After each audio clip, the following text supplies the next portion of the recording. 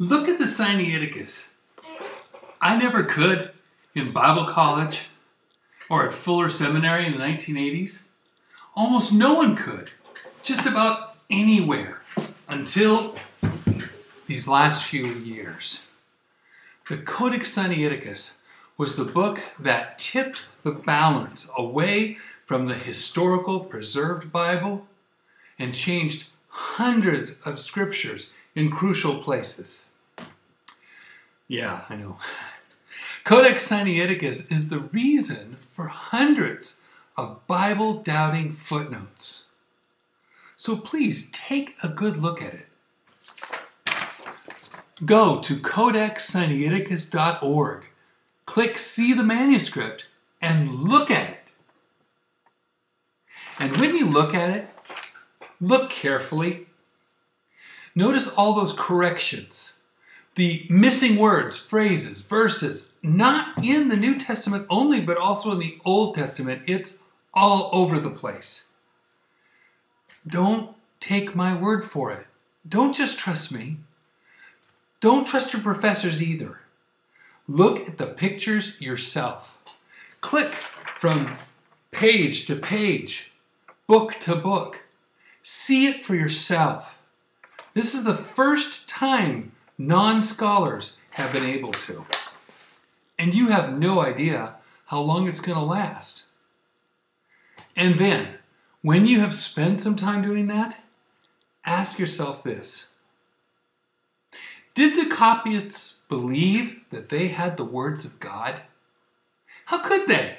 They were marking it up and correcting it all over the place. So if they didn't believe they had the words of God, then why should I? Sometimes simple questions lead to powerful answers. Do you want to ask some questions with me? Hi, I'm David Daniels from Chig Publications. When you were growing up, did you ever say, if I were king? Well, what if you were the head of a giant empire? And what if that empire had pagans and Jewish people and a bunch of different groups called Christians? How would you unite your empire? Well, I can tell you what Constantine wanted. He wanted to unite the Roman Empire in the early 300s AD. As emperor, he was the Pontifex Maximus, the guy who sets the religious calendar. That made him the guy who had the empire united in its national holidays and sacrifice schedule. Then he had himself declared to be the Bishop of Bishops, basically the first pope. That meant he could try to unite these Christian groups as well. In 324 AD, Constantine laid the plans for a new capital city for his empire. He picked Byzantium, the border city at the northwestern part of Turkey on the east side of his empire, and he named it after himself, Constantinople.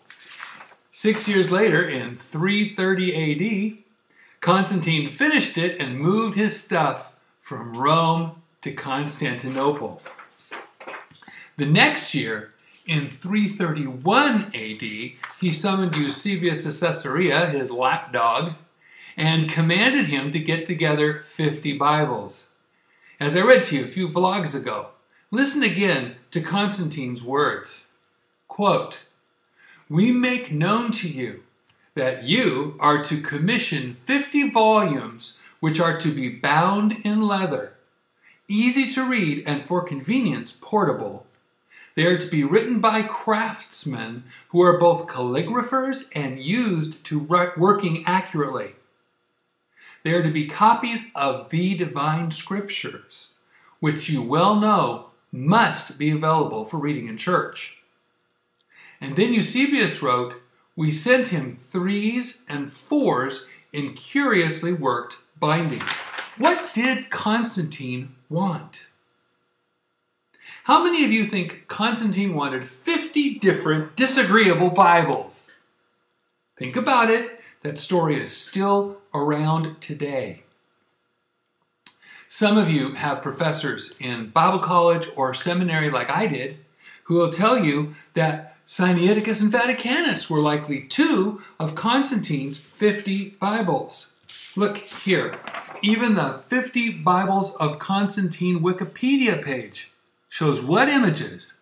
Sinaiticus and Vaticanus. Check it for yourself. Ask yourself, was this Constantine's grand scheme to unite his empire with 50 Bibles that didn't agree with each other? Does that story that professors tell to this day even make sense? Remember, Constantine said they are to be copies of the divine scriptures. I think he just wanted 50 copies of the same Bible. It makes sense. If I were king, emperor, and 50 different Bibles were sent to me, I'd say, you had just one job. And then I'd fire them. I would say, which one's the right one? Which one do I trust? Which one is the one God promised? And if they said all of them, I'd say, you mean your God can't give me just one single copy of the Word of God that I, the emperor, can totally trust? Who can I trust then? And do you know what they'd have to say? A priest, a pope, or a scholar, or a set of scholars. They'd be telling me to put my trust in man, that I couldn't just trust in God and His words. Because if a man convinced me not to trust God, then all I'd have left to trust in would be that man. Remember, the Sinaiticus and the Vaticanus don't agree with each other. They only have 2 basic things in common. One, they had the Apocrypha, in other words of men, added as if they were scripture, that raises their value, but it lowers the value of actual scripture. And 2, they disagree with the preserved texts which we find in the King James and other preserved Bibles. But they also disagree with each other, which means you can't go to them or either one of them as your absolute authority, no matter how hard you try. I know. I tried for years. I trusted my professors.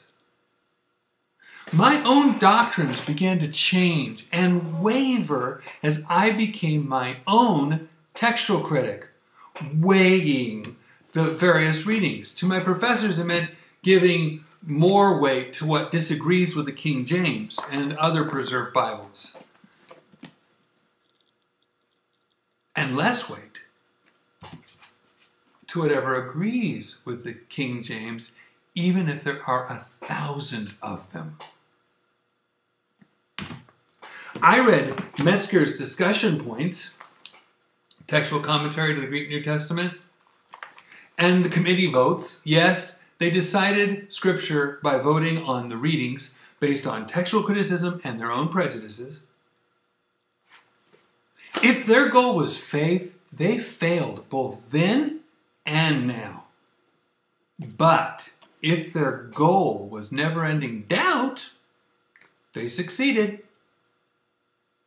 Remember that quote I gave you from Kearsarge Lake, who said, quote, "In spite of the claims of Westcott and Hort and Von Soden, we do not know the original form of the Gospels, and it is quite likely that we never shall." He wrote that after he had photographed Sinaiticus starting in 1910. Did this Sinaiticus lead him to faith or doubt? Doubt. Let's go to another Constantine Tischendorf. His college professor convinced him that he didn't have God's preserved words. So he wanted to find them somewhere hidden in a monastery in Greece. He wrote to his fiancée, Angelica, "I am confronted by a sacred task, the struggle to regain the original form of the New Testament." He believed he had lost God's words. He said he wanted the oldest at best. Instead, he found a jumbled mess. At best, he found a draft copy, and at worst, he found a counterfeit. And that's only if he did find it and didn't come up with it himself. Let's go back to that first Constantine. Why would the emperor want a bunch of Bibles that were not the same, that disagreed in important points, and that had piles of erasing and correcting and rewriting and notes and excuses? Does that make sense to you? If you were the emperor and wanted to unite your empire, you wouldn't want 50 disagreeing Bibles. You would want 50 carefully prepared, skillfully executed, identical Bibles, wouldn't you? That is what Constantine the emperor asked for. What was Constantine Tischendorf looking for? What did this Constantine want? Eusebius wrote, quote, "We sent him 3s and 4s in curiously worked bindings." What could that mean? 3s and 4s?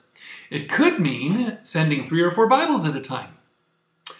Sending 3 or 4 books that add up to one Bible. One for law, one for prophets, one for writings, and one for New Testament. Could mean 3 or 4 Bibles to a shipping crate. Or written in 3 or 4 columns to a page. Did Tischendorf invent that view? He sure made it popular. I can see him thinking, let's see. Vaticanus has 3 columns. Maybe I can find one with 4 columns. In my 4 years of going to monasteries in Europe, I've found added or taken away words and phrases and verses, and I've written them down. Maybe I can find another older Bible that has those same added to or taken away words and verses. I'll be famous. He really was trying to make a brand new Bible that would make him famous. Read his biographies. Nobody disputes that fact. Isn't it amazing that in that jumbled mess he called the Sinaiticus, he found exactly that? He found the same unique readings he'd been finding in other manuscripts, but in one sort of Bible. Imagine that. What a coincidence. And he found them right after he decided there had to be one more Bible for him to find, since the others, the Alexandrinus, Vaticanus, and Ephraemia Rescriptus, that rewritten one that he had just deciphered, were already well known. Imagine that. And he found them in the first place he went, after he saw the Pope and Jesuit Cardinal Mai in the Vatican the year before in 1843, and then raised some money. Imagine that. And he found them in a place so remote that everyone would be forced to believe his own testimony, since there were no easy-to-produce witnesses to verify what he said. Imagine that. Maybe I should start all over again and ask, if I were a scholar, and I wanted to produce a fake Bible that would make me famous, what would I do? Maybe that will get me closer to the truth. What did Constantine want? I'm so glad I don't have to worry about whether Tischendorf was deluded, a liar, a con, or incredibly naive. I'm glad I don't have to search to the ends of the earth to find the words of God hidden somewhere. God made sure his words were right here in front of me. Proverbs 17:24. Wisdom is before him that hath understanding, but the eyes of a fool are in the ends of the earth. Or maybe a monastery. God bless you and have a wonderful day.